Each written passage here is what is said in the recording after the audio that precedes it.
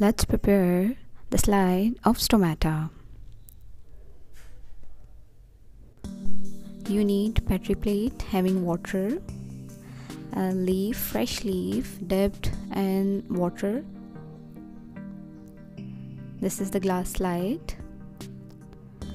This is cover slip, then a scissor and stain, which is methylene blue. Remove the leaf from water. This is the leaf of Tradiscantia, which is purple in color. Now from the lower side of the leaf you would find out the epidermis, little bit bend the leaf. Then you would see a thin, delicate, transparent membrane under the leaf. It's very delicate and thin, so be careful. Now cut the small part and put down into water. Let's try again and take out another part of the peel.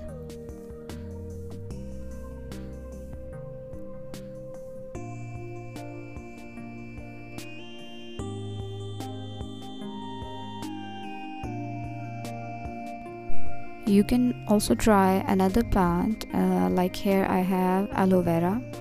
Aloe vera is a xerophytic plant and it has less number of stomata as compared to Tradiscantia. That's why I'm going to compare these two leaves.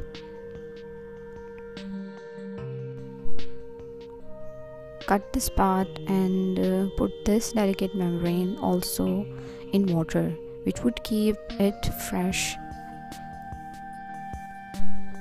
Now take a clean glass slide and with the help of dropper put a drop of water in the center of the slide.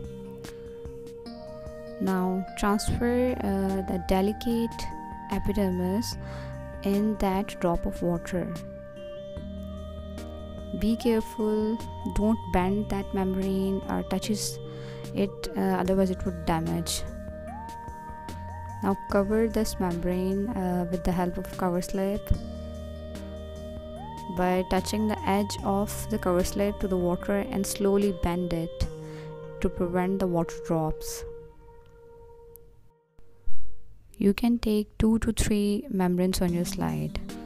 Now with the help of dropper, place methylene blue stain on the slide on the edges of cover slip. It would penetrate itself inside the cover slip. You can see here it's moving inside, and after a few minutes it would penetrate inside the membrane also. Remove the extra stain with the help of tissue paper. Your slide should be neat and clean. Now put the slide under the microscope and observe it under the low and high power of microscope.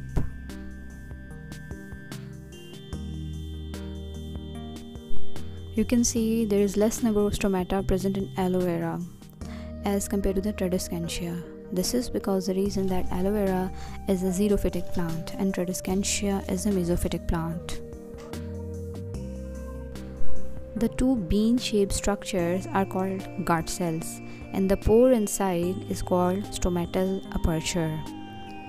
Stay happy, stay aware, remember me in your prayers. If you find this video helpful, please give me a thumbs up and subscribe the channel.